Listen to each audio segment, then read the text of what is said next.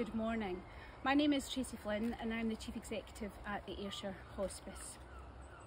The Ayrshire Hospice here in a wet Racecourse Road first welcomed patients on the 15th of February 1989, and in February of this year we were very much welcomed to East Ayrshire Community Hospital, where we currently have our 11 inpatient unit beds.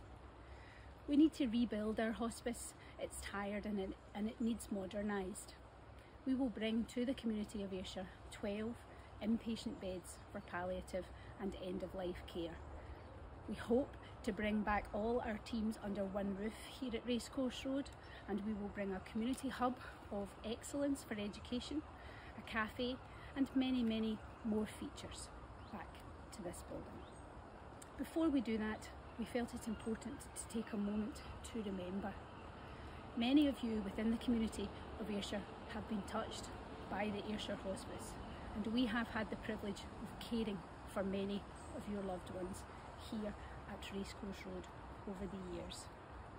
Today I have with me 20 beautiful roses, each one to represent a bed within our inpatient unit where patients were cared for.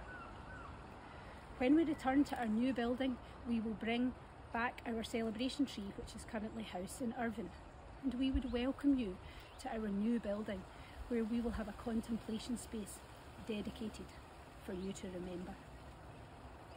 A hospice is much more than just a building, and my team and I all wholeheartedly believe that.